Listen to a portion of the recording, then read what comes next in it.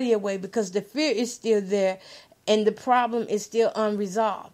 And the problem goes all the way back to the cycle that you inherited from your environment, from your parents, from anyone, your caretakers, whoever took care of you.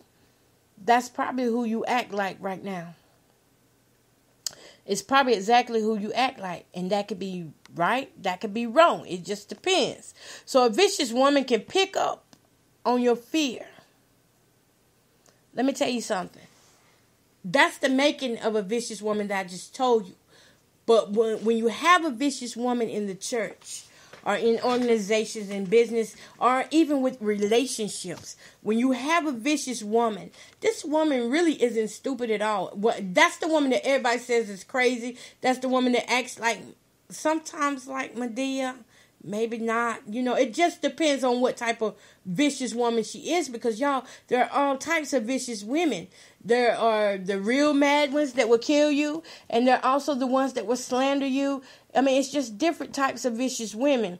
But a vicious woman is not stupid at all. She got behavior problems and a little mental stuff going on. But she's not really stupid, because a vicious woman can pick up on your fears and use it against you to make you go a total direction from where God is sending you. Or they can put your head on a platter and expose your fears to everybody else. So now everybody else knows what to use against you. A vicious woman can knock your self-esteem down. She'll knock your self-worth down. She'll tell you that you're not good enough until you start believing it. You'll begin to question yourself. Am I good enough? She'll question everything you got on. That's pretty, but I brought that 2 seasons ago. She'll make you think that you're behind when God is saying that you're on time. In 2019,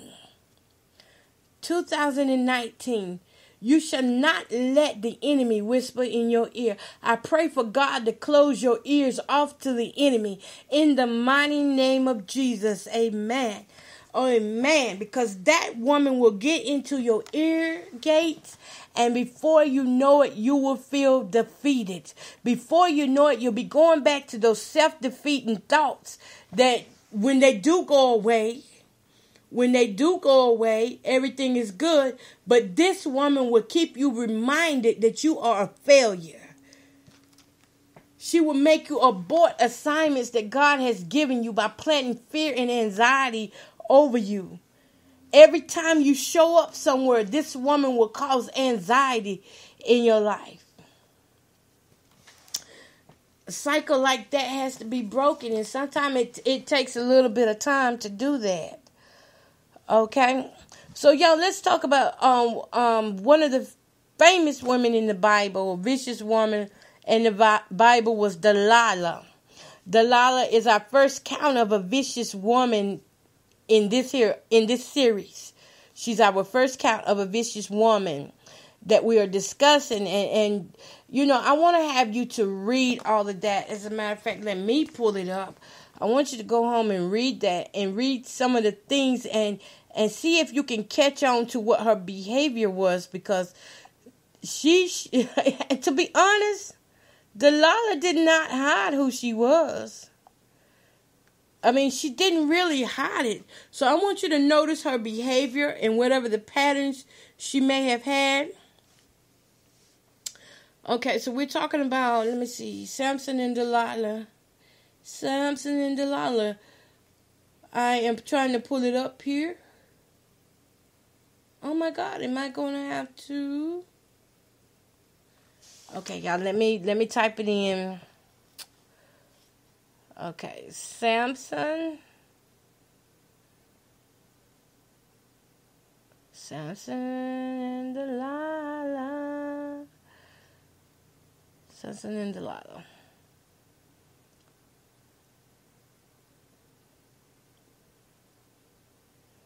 Give me just a second, y'all. I had it pulled up, and I don't know what happened to it. But I had it pulled up. I was just reading back over it. Okay, so Samson and Delilah, you can go to Judges 16. Okay, so Samson was born a Nazarite, which means separated or set aside for God. This meant he was not to drink wine or fruit of the vine. He couldn't go near or touch a dead body or human, and that was of a human or animal, nor could he cut his hair. Let's go down to Judges 13. Make sure I'm on the right thing. No, I'm not. Wait a minute. Okay, yeah. Go to Judges 13 and 5, y'all. Judges 13 and 5. You got to understand that Delilah was, she was one of those women that were just vicious. She didn't have a heart for love at all. Okay. No, y'all, I'm in the wrong area again. You know what? Okay, yeah, I'm going to go ahead and read this. Judges 13 and 5 says, "You will become pregnant and have a son whose head is never to be touched by a razor, because the boy is to be a Nazarite, dedicated to God from the womb. He will take the lead in delivering Israel from the hands of the Philistines." Delilah was a bad woman. When I tell you, shut your mouth. Delilah came through, and whatever she had on him, he got messed up in the process of it, because she was vicious. She didn't care. She was on assignment from the devil. She was on assignment from hell, and she actually fulfilled the assignment that the enemy sent her out to do. Okay, so Samson ignored his Nazarite vow of godly devotion and relied upon his own strength and abilities rather than the ability of God to work through him. God empowered him with supernatural strength to begin the deliverance of the people of Israel from the Philistines. He had a weakness for Philistine women. Delilah was a Philistine woman, and he had a weakness for her. And his passion ended up being more important to him than the will of God. His lust ended up being more important to him than the will of God. You know, Samson became spiritually blinded by the broody of Delilah. That's why I'm trying to tell y'all that broody can trip you up. Sometimes women get jealous of other women because of how they look, but you don't know what type of vicious cycle that they are surrounded in. You don't know what type of vicious cycle that they have grew up in, and that cycle is still in them and could come out at any moment, you know. Okay, so I'm going to read just a little bit of this. You know, Delilah was smooth. She actually, you know, honestly, really, she didn't have to trick Samson too much, because he was in love with her. And listen what I'm saying. We're going to start at Judges 16. 16. One day Samson went to Gaza, where he saw a prostitute. He went in to spend the night with her. You hear that? Vicious woman, prostitute. The people of Gaza were told Samson is here. So they surrounded the place and lay in wait for him all night at the city gate. They made no move during the night, saying at dawn, "We'll kill him." He was already set up from the floor up, y'all. And some of y'all are dealing with some people who are setting you up from the floor up because of this vicious cycle, because of this dysfunctional thing in your family. You feel like you got to do this, you got to do that. But what is God saying in your season? I pray for God to open your eyes and give you spiritual sight and sound to what it is that you need to do in this season in order to please God instead of the flesh. In the mighty name of Jesus, amen. But Samson, we're on verse 3. But Samson lay there only until the middle of the night.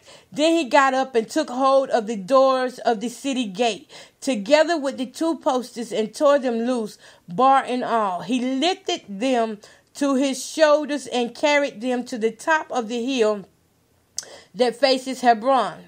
Sometime later, he fell in love with a woman in the valley of Sorek, whose name was Delilah. Whose name was Delilah. The rulers, see, he had a thing for Philistine women, y'all. He did. He had a thing for these Philistines ladies. So this is where Delilah comes in at, y'all. The rulers of the Philistines went to her and said, "See if you can lure him into showing you the secret of his great strength, and how can we overpower him so we may tie him up and subdue him. Each one of us will give you 1,100 shekels of silver." So Delilah said to Samson, "Tell me the secret of your great strength and how you can be tied up and subdued." So you see what I'm saying? She was vicious, but she didn't hide that at all. Because of her beauty, he couldn't see what she was really doing. He was blinded, but she wasn't blinded at all. And Samson answered her. She asked a straight question. The Bible does not say that she was tricking him. It just says that she asked him. Samson answered her, "If anyone ties me with 7 fresh bowstrings that have not been dried, I'll become as weak as any other man." Then the rulers of the Philistines brought her 7 fresh bowstrings that had not been dried, and she tied him up with them. With men hidden in the room, she called to him, "Samson, the Philistines are upon you." But he snapped the bowstrings as easily as a piece of string snaps when it comes close to a flame. So the secret of his strength was not discovered.